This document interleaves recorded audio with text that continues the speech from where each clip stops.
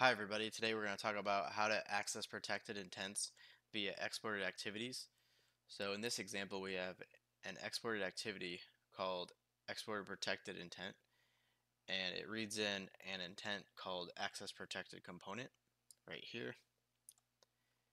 And as you can see in this example, on resume is when it reads in the data that is passed to it,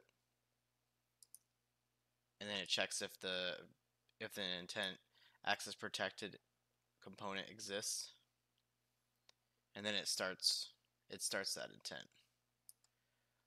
Now what we have to do here is basically pass two intents in our POC to access the protected components, and I'll show you what I mean. The protected component that I'm going to access is called flag 12 protected activity, and this is not exported in the manifest. And the only reason I can access this is because of that other exported activity.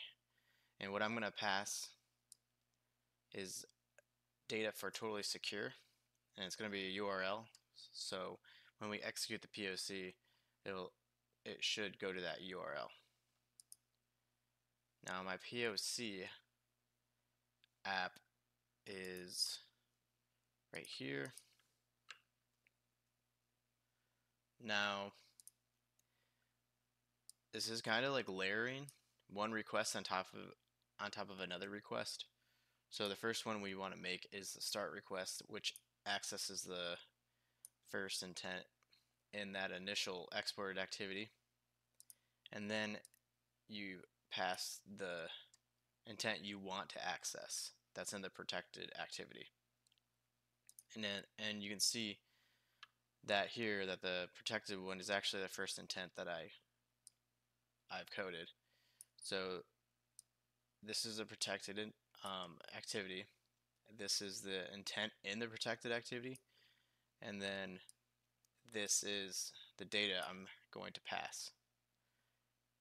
And this is the exported activity intent that sends the protected component the protected intent, or the intent that should be protected.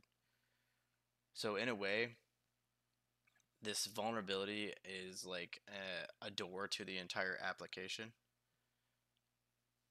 Now, just to show you that I have that first activity not exported in the manifest, I'll show you the ADB command. So this is what you want to see from an activity that's not exported: permission denial from starting an intent. Now let's open my emulator. So I have my application already started. Now when I go to run the app, you will see that it opens and then it redirects to google.com, because the first intent allowed it to access the protected intent in the other activity.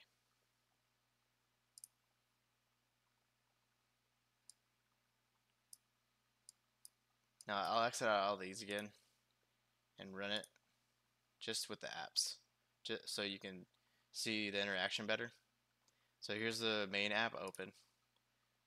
Here's the compiled POC, and when it goes to on resume, it redirects. Thank you for watching, and I hope you learned a lot about how to access protected intents. Until next time.